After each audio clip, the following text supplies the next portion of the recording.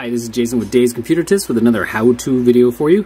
This one's on how to turn off Instagram autosave. This is the updated version. I've updated this. This is my third update on this because they keep moving where it is. So I'm going to show you the most updated in 2023 here, where they actually moved how to turn off the autosave update thing. So it saves you space on your phone, because when they do that auto saving, it saves to your phone, so you use up more memory. This is going to show you how you actually can turn that off.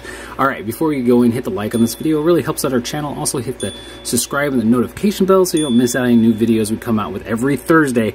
I do it, even if it's late at night, I still do it. I'm on West Coast time, so your East Coast might be after midnight, but we'll still get it up on Thursday. Alright, let's get this started. First thing you want to do is find your Instagram app on your phone, which I have right here. And this is an Android phone. I don't think it really matters, but that's the one I'm using. On your Instagram, you want to go down to the bottom corner where your profile image is. And you're going to tap on that, just like that. Easy. Now you're on your profile area. And then on this screen, you're going to go to the top where that little hamburger is. A lot of people call it a hamburger. It's the three horizontal lines. You're going to tap on that. Some menus.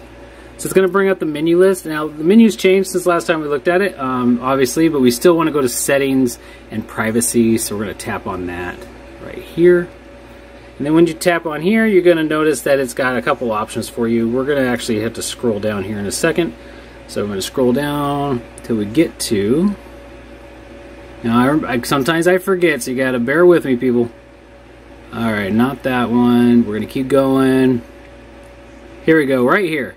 Under your app and media section, you're going to see archiving and downloading. Now you tap that one, and this is where they moved a lot of the stuff. This is where you have saved a story archive, which is going to be on automatically in mine, save live, but here's the one I always have a problem with, save to camera roll. That's the reason I turn them off. Automatically save the unedited photos and videos taken with your Instagram feed camera. So this will actually, you can turn that off so it doesn't automatically save it.